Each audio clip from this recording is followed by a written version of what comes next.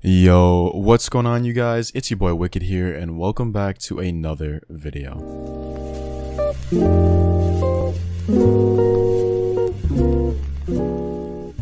So in today's video, I'm just going to be showing you guys how to basically get more FPS on Roblox. Now, right off the bat, I just like to say that this cannot make a bad PC good. And what I mean by that is that, for example, I have a really good PC, but sometimes when I'm playing games on Roblox, such as Arsenal or Phantom Forces, it says I'm at 60 FPS, but I'll feel like some glitchiness, and it'll look like kind of like visible lag, and the game just won't run as smoothly as it's supposed to. And I've always wondered why. So I'm sure most of you guys know that Roblox actually caps the game at 60 FPS. If you press Shift 5, you can actually see your FPS, and you can see that it locks it in at 60. Now you'd say, oh, well, if you have a good, PC, then you should have no problem. Well, I'm gonna see if I can try to capture a moment for you guys. I have in the top left, it's showing you my FPS, and we're just going to play around and see if any lag kind of appears. Just so you guys know, this is my graphics settings, so maybe it won't show it on here. Let me switch to Phantom Forces. Okay, so now we're loading into Phantom Forces, which is a game that I personally have not played in quite a long time, even though I used to grind it in the past. But in my previous video of showing you guys how to get more FPS, I played the same thing just to display it, just because this game commonly has this problem. And just so you guys know, I'm pretty sure that this doesn't classify as exploiting per se, because realistically, it doesn't really give you any more of like an advantage over other players, besides the fact that they're just not as laggy. But I personally believe that VSync should be an option to turn off for players anyways, just because it would do nothing but give the Roblox more players, you know what I mean? But as you guys can see right now, I'm running 60 FPS, yet the game still looks gross, right? Like it doesn't look good. It'll probably look worse even when I shoot.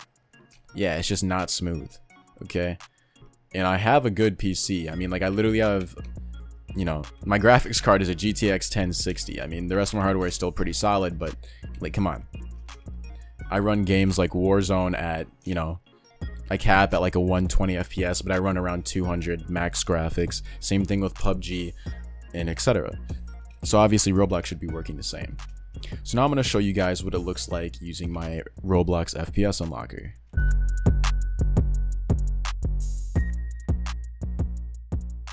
As you can see, my FPS switched to 200. We're going to load in now, and look, it looks perfectly smooth. It's looking great. It looks how 150 to 200 FPS should look. It literally looks beautiful. Everything's fantastic. We can switch weapons. Everything looks sick. By the way, I have some nasty skins. What the heck? But everything's smooth now. It's great. So there's the example of, how it works, how well it works, and etc. and stuff like that. That's literally all it is. This doesn't give you any aimbot advantage or seeing through walls or etc. This is strictly just to unlock FPS. I personally feel like if you do any other exploiting on Roblox where you're, aimbotting in a game, flying around, etc., god moding yourself, you are literally a piece of trash and I hate you.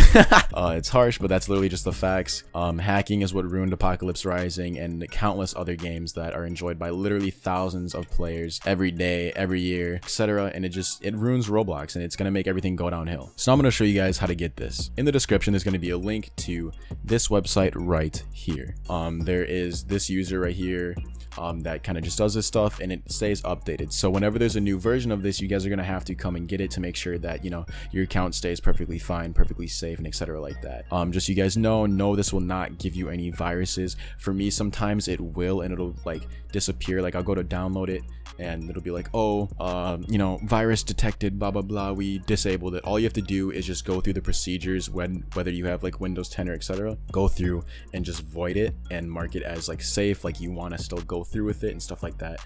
After you do it one time, you shouldn't have that issue again. So yeah, you're just gonna have to go into your virus and threat protection. You're gonna have to delete it, whatever your PC did get rid of it, and you just have to mark it as safe, and then it shouldn't happen ever again. And you should be perfectly fine. But so what you're gonna do is you're gonna go to download 64-bit. I'm pretty sure it's supposed to be 64-bit. That's what I download. And then when you download it, you can put it wherever you want on your computer. So wherever you put it doesn't really matter. We're just going to continue. So when you download it, you just open it up, and it'll look like this when you open it up. Now, anytime you're going to load into a Roblox game, you can either be in the game or you can be before you're in the game. Actually, I don't think that doing it in before the game actually does anything for you, like positive.